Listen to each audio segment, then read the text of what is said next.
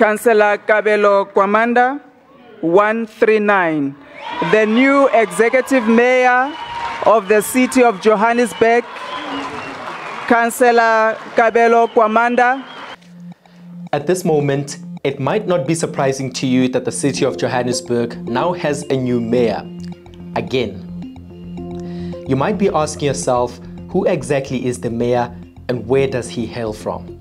Well, Kabelo Gwamanda is a 41-year-old Al Jama councillor who was elected into the city's top office on the 5th of May.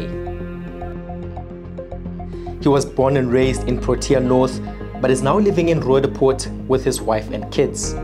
Despite his party only having 3 seats in the city council, his rise to leadership was highly sponsored by big parties such as the ANC and the EFF. He has never served in any mayoral committee before, but it is understood that he has previously worked in the office of former Mayor Jeffrey Makubo as a political advisor. Likewise, the question of education and qualifications for people who hold public office is always a debate.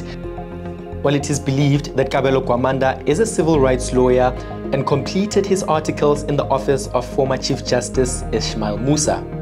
A few days after he was elected as Joburg mayor, some damning allegations were leveled against him. While former Joburg mayor and DA leader Mpophalatse accused Gwamanda of being a scammer and running a Ponzi scheme. She claims to have been in contact with some of his victims and has threatened to open a criminal case against him if he does not bring the city into his confidence.